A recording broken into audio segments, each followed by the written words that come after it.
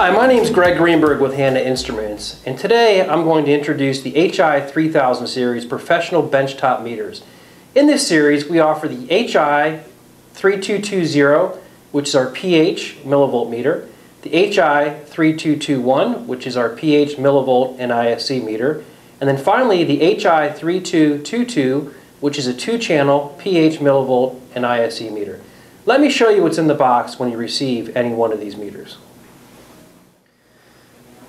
The meter itself, along with its calibration certificate from the factory, a probe holder, the directions, a quick reference guide if needed, 2 packages of buffer solution and cleaning solution, a temperature probe, again with its factory testing certificate, pH electrode with its factory testing certificate, the electrode instruction guides, solution to refill the electrode as required, a pipette to perform that task, and the power cord. Next, let's talk about the features of the meter.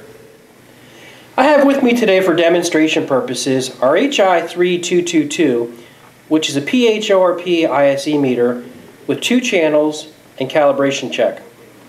Some major features of this meter are as follows. It has a dot matrix LCD display for ease of use, virtual keys that will change with whatever is being shown on the dot matrix display, and then an 8-button simple operation.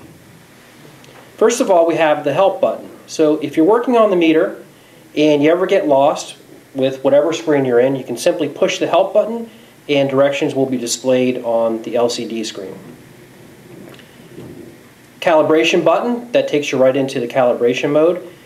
And then the range button. For example, if you're on channel 1 and you want to go back and forth between pH and millivolts, you simply hit the range button. And then when you hit the channel button and you go to channel 2 and you want to switch back and forth between ISE and millivolts, you do the same thing by pushing the range button.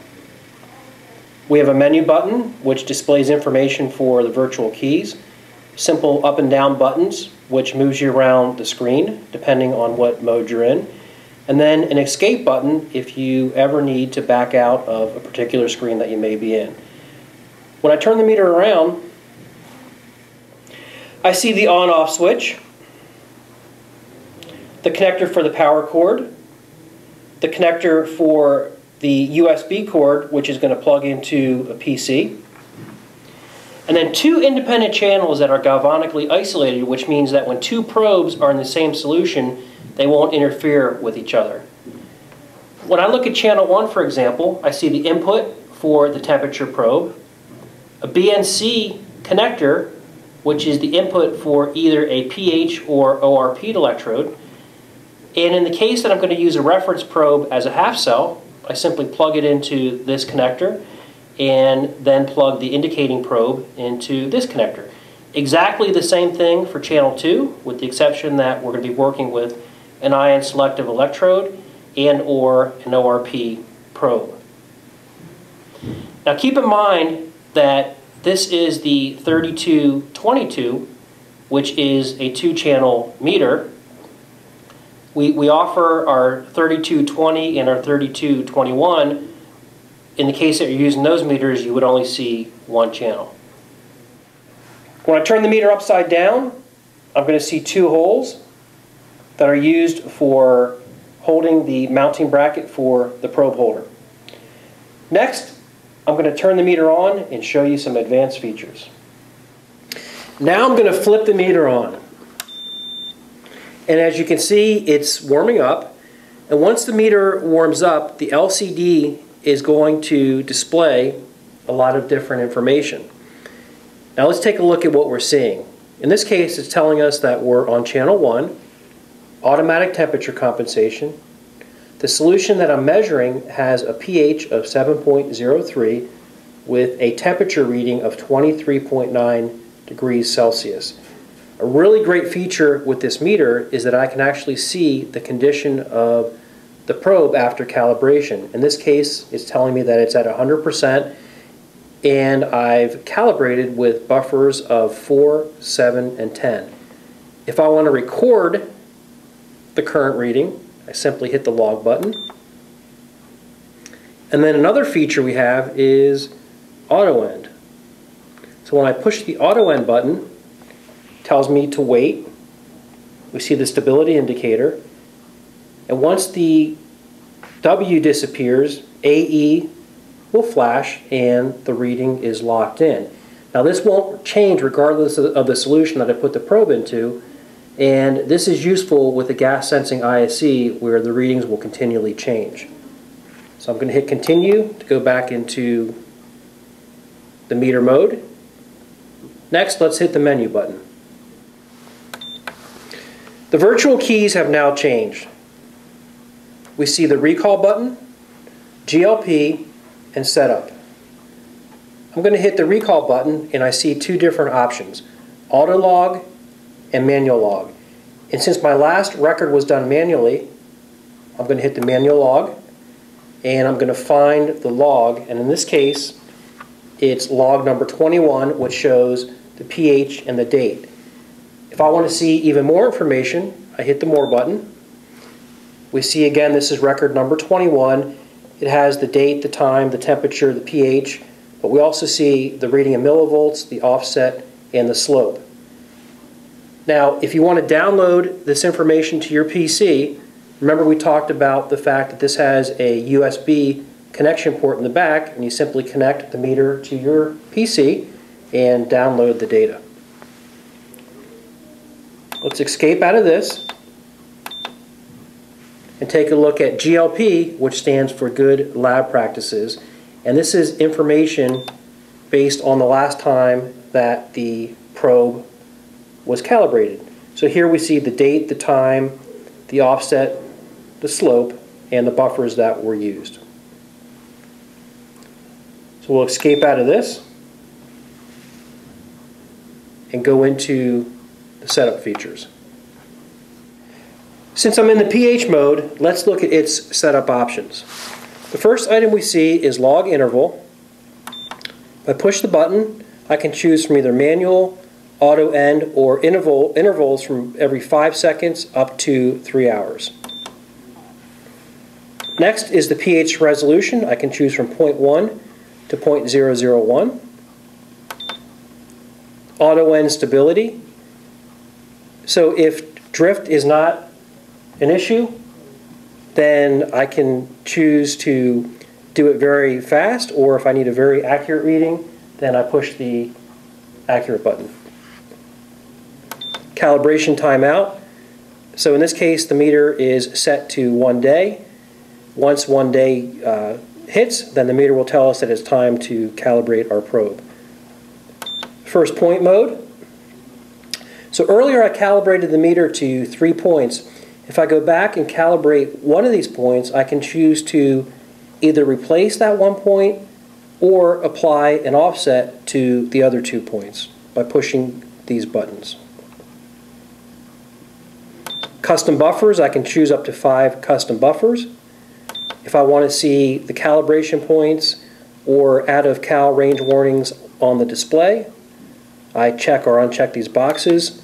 Temperature unit, I can choose between Fahrenheit and Celsius.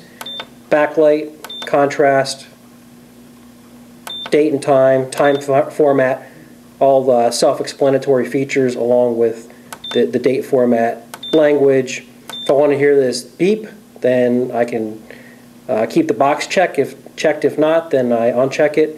Instrument ID, so if you want to identify this meter with your other like meters in your lab, then you can assign this meter or your other meters a number.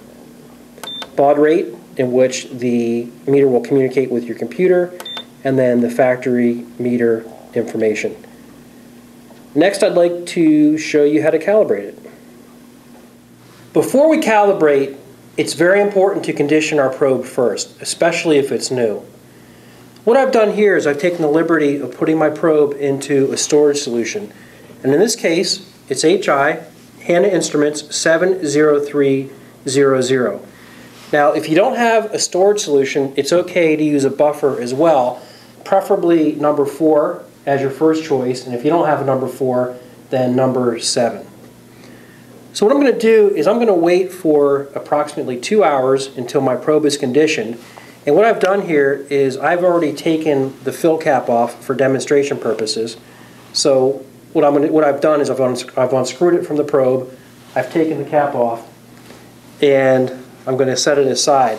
And the reason that I want to do that is I want to create a positive head pressure that allows for a higher flow rate through the junction, which results in a faster response time.